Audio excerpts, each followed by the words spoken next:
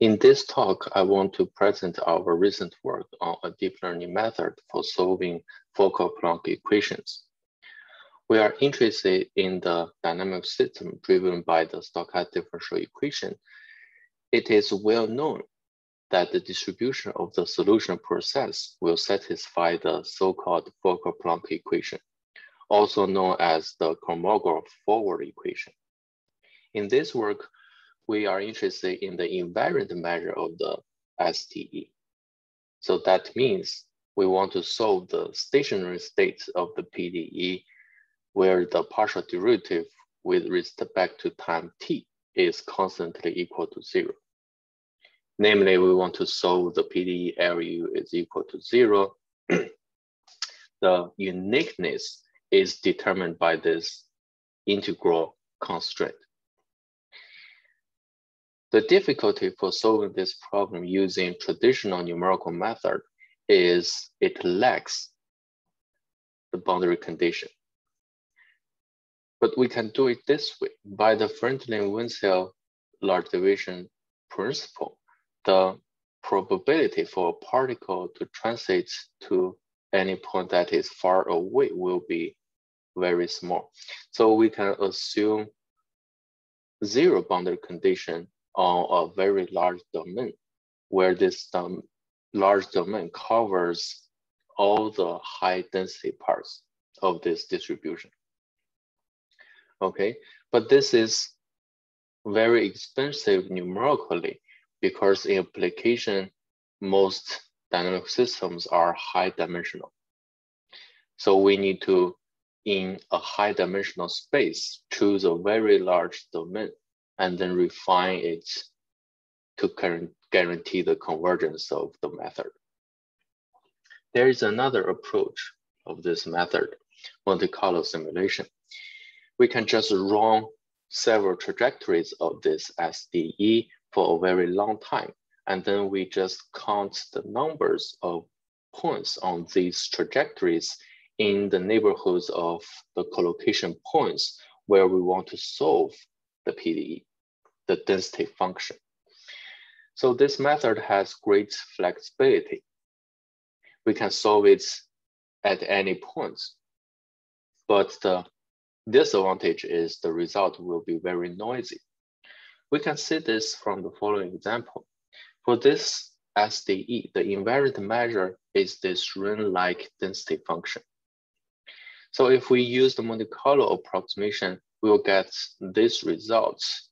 So globally, it is a good approximation as a distribution function, but in any local area, the approximation is not accurate.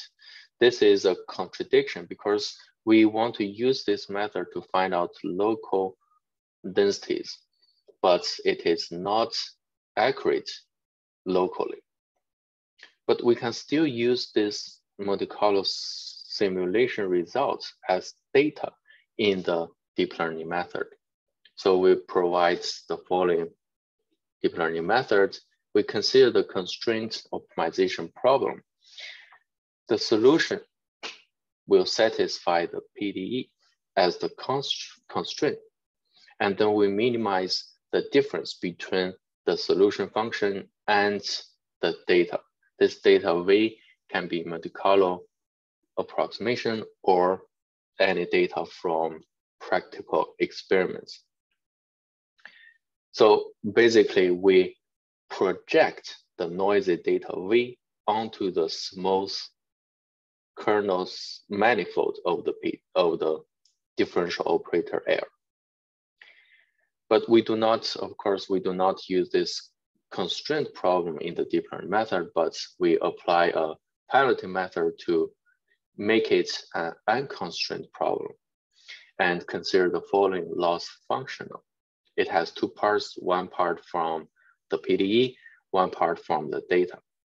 This is similar to the loss function used in physics-informed neural network method, but we do not use boundary condition and the initial condition here, but use data as the reference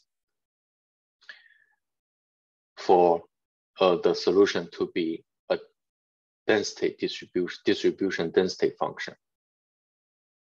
So we just need to set up the solution U to be an artificial neural network with parameters theta and learn the parameters from the Monte Carlo integration of the loss function. Okay, so in this work, we provide some rough analysis of the method. Instead of consider the continuous version of the PDE, we discretize it into a linear equations. So AU is equal to 0 using finite difference method. So the matrix A should be of the following form. We denote the error from the Monte Carlo by E and the error of the method by Z. And under some assumptions, we can prove the limit of this quotient is equal to 0. So if we assume the error from Monte Carlo is spatially IID random variable, then we can guarantee that the variance is a constant. So the convergence of the method is proved. So one advantage of the pin-like neural network method is we actually do not need to use a lot of data. In fact, the neural network will learn the physics law from the PDE parts and then just use the data as the reference to determine the uniqueness. So in this sense, we do not need to use a lot of data, and we test this in the following example. We still use the ring density example. Okay, if we do not put the PDE parts in the loss function, we need to use, for example,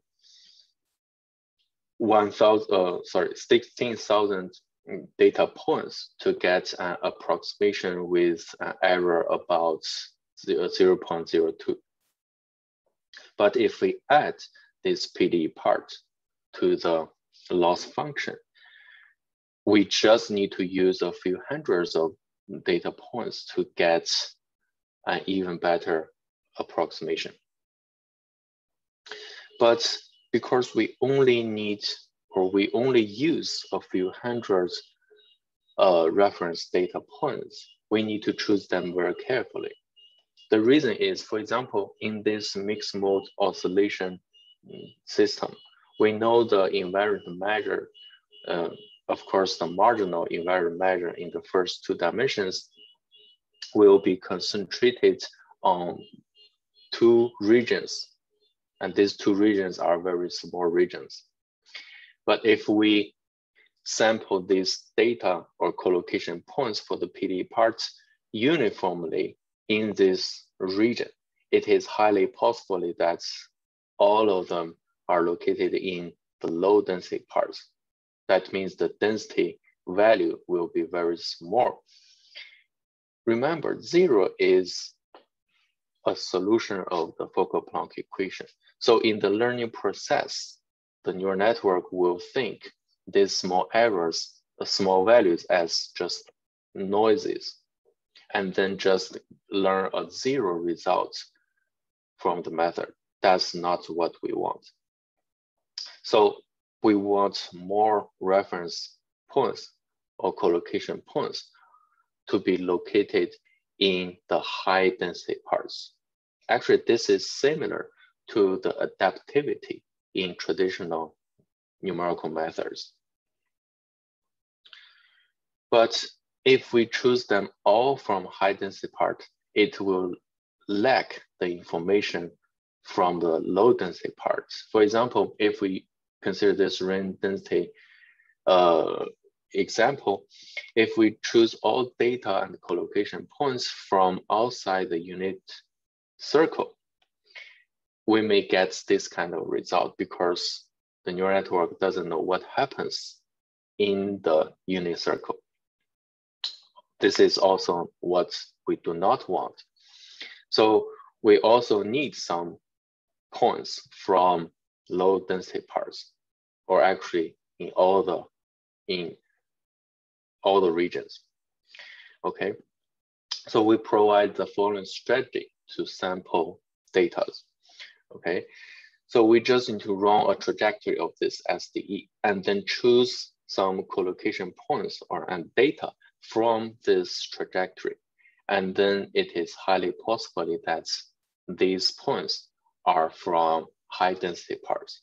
And then we use uniform distribution to sample the rest of them. And then they are distributed almost everywhere in this region. And they will be representative. And this rate alpha is usually set to be between 50 and 90 because we want more points from the high density regions. The other advantage of the pin-like method is denoising. To test the strength of denoising, we use the following example. For this gradient system, we of course know the invariant measure is the Gibbs measure, and the density function is known like this.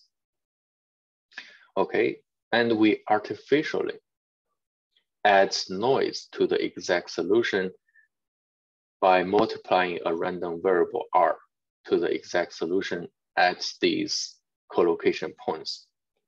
And these random variables follow the uniform distribution between 1 minus alpha and 1 plus alpha, where this alpha controls the strength of the noise. And then we raise this alpha from 0.01 up to 0.5. That means finally the noise can be as strong as 1/2 of the true value. So we can see the noise is artificially added to the exact solution, and after we apply the method, we can still get very good approximation no matter how strong the noise is. And the error in both L2 norm and L infinity norm are controlled within 0.03. We also test our method on high dimensional problems. We consider this dynamic system whose invariant measure is also known. It's worth noting that in this high dimensional problem, the restriction of the density function in the first 2 dimensions will be always the same. Okay, so this provides us an opportunity to compare the method on different dimensions. So we test it on 2 dimensionalities, 10 and 20. We can see that if we use the same structure of the neural network, it works better on a lower dimensional case. But to improve it, we can just add more neurons in the hidden layers of the neural network. And of course, the result is improved. Thank you. This is all for this lecture.